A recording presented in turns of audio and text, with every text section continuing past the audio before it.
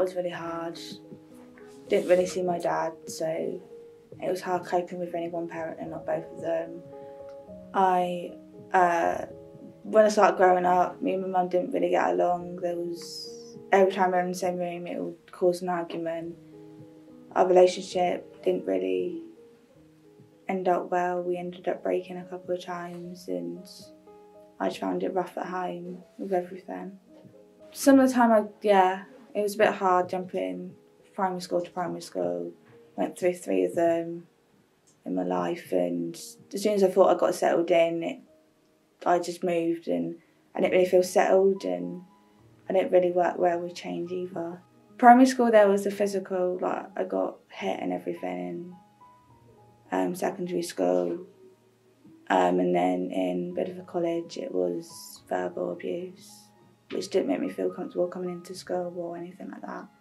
Year 11, I got to that age where I just wanted to go out with my mates and be like a normal teenager would be, but Mum being parent, she wanted me to sit down and revise on college, like schoolwork, but I didn't really want to, like every day. Like it was hard enough doing 6 hours at school, revising, and then doing more when I got straight through that front door.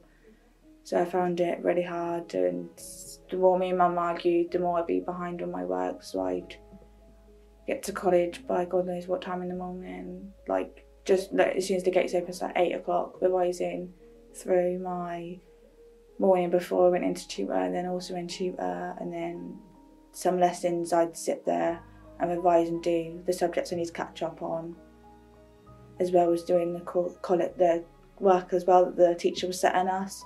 So I had quite a bit to catch up on. At school I was quiet. I wouldn't really say anything about what was going on at home because it wasn't really their place. I know it was their place to know, but at the same time, like, I didn't know like what was going to happen. Like if I told them that me and Mum weren't getting along, like I don't know what would have happened there and then. With me not really doing much in class, Mum would get a phone call off the school saying I wasn't really doing work, and then that would go into an argument as well because I'm not focusing in school, because I'd either be worried about, if I didn't do this right in school, or I didn't do like this before I went to school at home, would Mum have a go at me as soon as I walked in? Like I'd have that feeling like all day, like I wouldn't know if Mum was going to have a go at me or not every now and then. Trying to do my best to be there for her as well, was do what's best for me. Found it hard. I had Ben introduced to me by college, which was really helpful. College got concerned because I turn up to college late, because there was one time when I had to walk from Bideford straight through to Barnstable because my mum wouldn't give, she would give me the bus fare, but I didn't realise she had it on her, so she wouldn't give it to me unless I did something for her. But I knew I'd be late for college that way, so I thought, I'll get to college quicker that way, and I didn't. I was late, and then college got concerned, so they contacted Ben, and me and Ben sat there and spoke about stuff that was going on at home. Ben was also, the more time I was talking to Ben, I knew that he'd sit there and he'd be listening to what I had to say, and he made me feel like I could sit there. No matter what state I was in, I was able to sit there and talk to him about what was going on at home and how stuff was with us, and he'd ask how college was doing with me as well. Talking about either how my week's been, depending on how long I haven't seen him for. We talk about, he questioned me how's you and Mum doing, or how's home and everything like that. And I'd turn around and go, yeah, it's great, or no, it's not great, me and Mum's had another argument again, or I'd be able to open up to someone that wouldn't sit there, because most of the time I'd feel like I'd be sat there and I feel like someone was judging me. But I knew with Ben, he'd sit there and he'd listen to everything I said, and he'd take everything in, and he wouldn't sit there and go, oh no, this is wrong. He'd properly listen, and he'd know where I'd be getting at as well. So I tried explaining to Mum, but Mum was more concerned about my education than anything else, so I had to keep going in. I'd understand where she'd be getting at, because she'd be a mum at the end of the day. She'd do what any parent would do, but she'd always be on my case. I'd also have to do housework as well, like help her out run the house for it. And there'll be some times where I feel like I'm doing everything because the boys have gone out with their mates and I'm sat there doing stuff, so I'd nicely say a word to Mum, but Mum wouldn't see it as me saying it nicely. She'd think I'd be snapping, so she'd snap at me, and then I think one time I just snapped and told her exactly how I felt, which I do regret saying some of the stuff I said, but at the same time, I know it was the truth. Like, I knew that she had to be able to hear what I had to say about it all as well. And I think it just got to the point where I didn't really want to be in the house much longer, because I knew if I stayed there any longer, it wouldn't have ended well for any of us. We'd non-stop keep arguing, and then knowing that Mum was pregnant as well, it would have put more stress on her. So I thought it was time for me to go. I thought I'd go for a walk to clear my head, but I knew she wanted to be out of the house at the same time, so I did pack my bags then as well and walked on midnight or just before midnight. I tried getting hold of Ben, like thinking like Ben could help, but Ben, obviously with how late it was, I thought I'd still try anyway, but Ben wasn't available, but I still thought I'd have the guts to try getting hold of someone, even though they might not have been awake or anything. Like, at least I tried. And then this lady picked me up. She noticed me because I was scared. I had this bag on me. It was cold, it was raining, and I was crying because I felt I had nowhere to go. And she met me on the bridge. I didn't want to be there at the time. Like, I knew, like, it made me feel uncomfortable with like knowing I was sat there in the police station, but I knew like I'd be safe as well. But like, I knew like they'd take me back to Mum, and then if I did go back to Mum, it would cause another argument again. Like, it didn't really help, but at the same time it did. Like, it got me out of the house as well, but I knew there'll be an argument every now and then with Mum. So working with Tash, I think to begin with, there was obviously at Encompass we work with lots of different young people with different issues, and I think the first thing with Tash was sort of noticing that there was a lot more than what she was presenting. So she was certainly you know, she was saying she was struggling, but I think there was always more, and it was a process to work with her to give her a situation to feel comfortable enough to really open up and share what was going on for her. And then, you know, it was always a pleasure to see her, and most of the time she was very upbeat and looking after herself. But I think there was, you know, gradually she was able to talk to me honestly about what was happening. She was always very brave, which is highlighted when she left home and was on the bridge on her own in the middle of the night, but was still able to reach out and accept support. It was consistent working with her, so, you know, we'd see each other on a weekly basis. Whether that was at the youth centre or at college, you know, we'd always have a long chat about things other than her housing situation. And she was also, you know, willing to trust in people's decisions because she was so vulnerable and so alone at that point. And she worked really well with myself and Simon from Torridge Housing and Encompass, and then more recently with Kay and Sophie whilst being in the project. The main thing with her is how much she's grown during this 2-year journey. You know, she has become really independent and mature, and probably would admit herself at sort of 16 when we first met her, that was some of the things she was struggling with, independence. I mean, she was taking on a lot of responsibility at home that maybe she shouldn't have been at that age anyway, but it's the growth. She was maybe, you know, using that energy to look after others, and now she's learned to look after herself. You know, pleasure to work with always, and, you know, I wouldn't say that there wasn't worries at times, but yeah, she was able to engage and attend appointments and be contactable, and, you know, flexible enough to try new things that we were offering, and now has wholly accepted her place in our supported living project and is doing better and better. There was this time where I turned around and I had a phone call, or Ben messaged me saying that I had a interview here in Bideford with Kay and Simon, and I thought like my hope was back again. Like I realised like my hope hadn't gone. It's just like I felt like nothing was happening, but I knew that I was, like stuff was happening. I'm guessing Ben put his foot down and made it happen. I felt like I'd be judged the moment I got walked through the door, or no one would understand how it feels.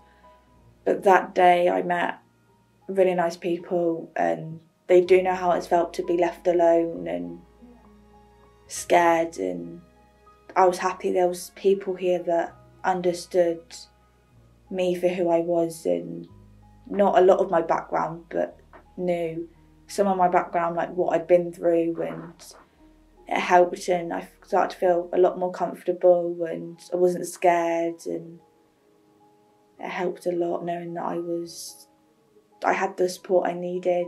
Living here has made me feel a lot like home. Like I know I had home with Mum, but here it's more quieter and I'm able to focus on more stuff. I don't have the stress, or as I would say, Mum breathing down my neck all the time, and I'd be able to have that space and do what I can, and at my own pace. I wouldn't have people going on and on and on about doing this and that and this and that.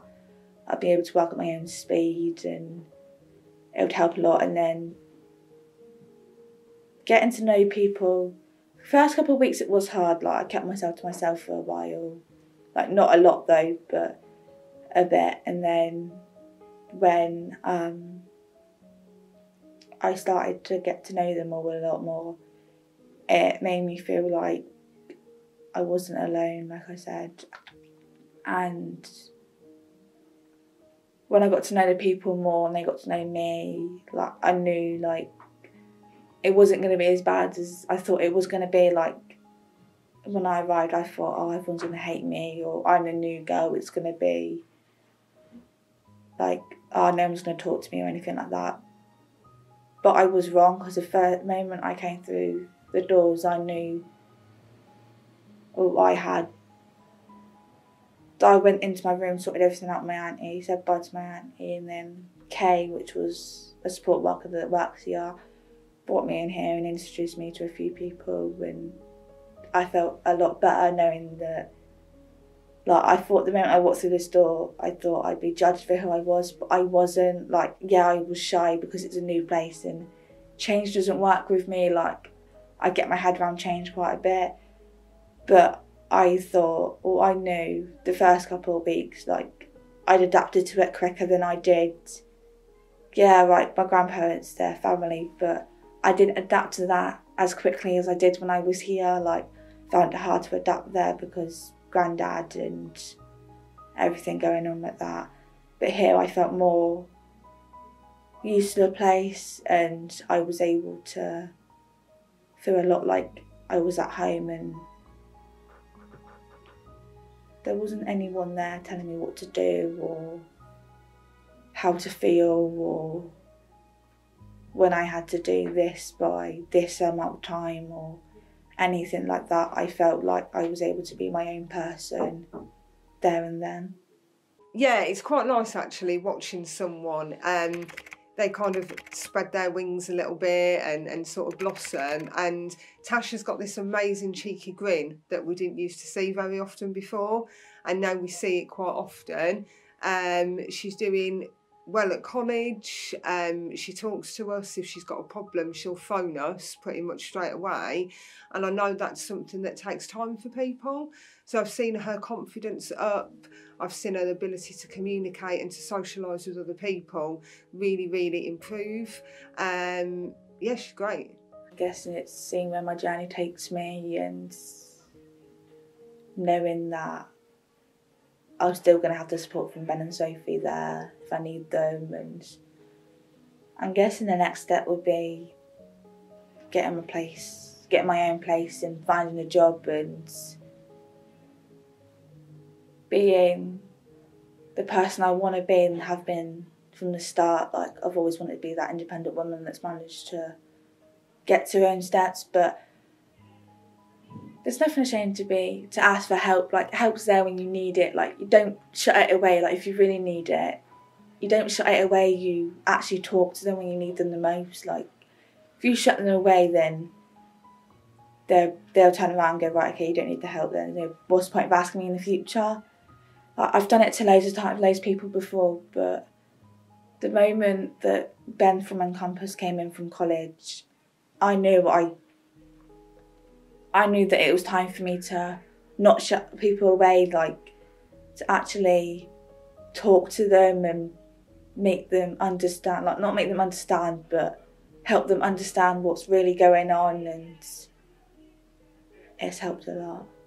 We're very lucky we can work in a flexible way, and we're funded by Children in Need, so the funding is already in place, so there's not a set amount of time we have to work with someone. It can be open-ended. And the same goes in reverse, that if the young person doesn't want to engage, there's no pressure for them to engage.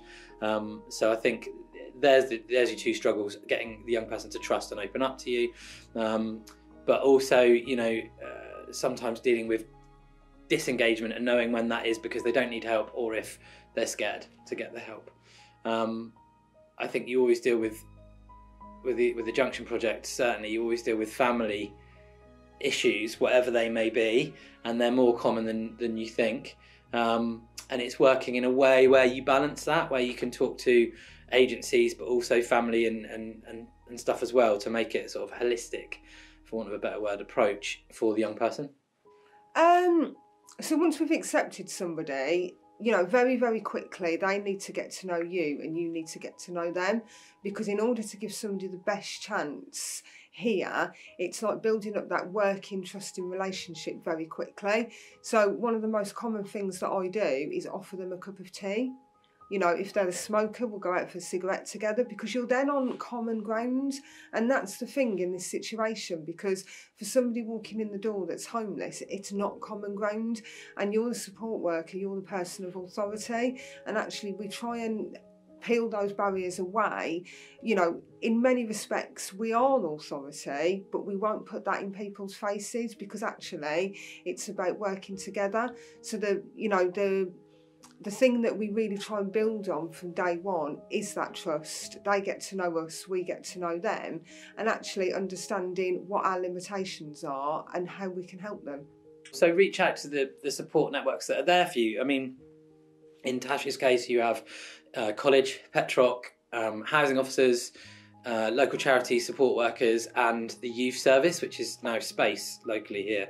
I think they're her real supportive factors. But also don't neglect your friends and people that make you feel good. Even in the toughest times, feeling positive and feeling good is the most important thing, even if it's for small amounts of time. So yeah, reach out for the support when you need it. Be as honest as you can and recognise that people are there to help. I think also be positive when you can, that things will change and, you know, things will get better. You're not alone. You've always got someone there, even if it's a close mate or family. They will still give you the support you need. You've got all sorts out there, like, yeah, right, you may not know people, like, people may be strangers to you, but they'll still help you. And when you really need it, they will be there for you. Like, they're the person that builds up your confidence or helps a lot, like gets you to where you want to be in the future. And if you do get accepted the help, accept it, don't turn it down, because the only person it's going to hurt is you yourself. Like, it's not going to hurt them, they'll just won't ask in future. If you need the help, ask for it. Don't push them away as if they're never one of your problems. They're there to help your problems, not make it worse.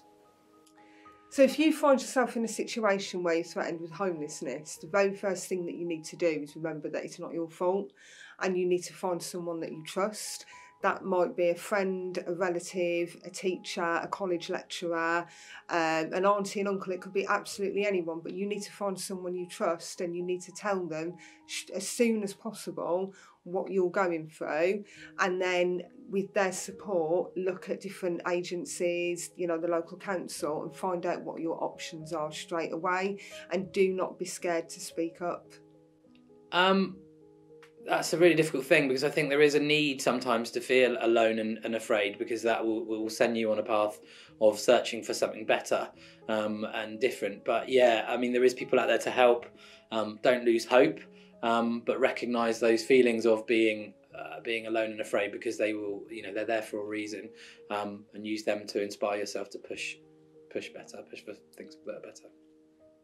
I would tell myself not to be scared, and that there is people there when you need them. Like, even if they don't answer the phone or you're not able to get hold of anyone, you've still got someone there.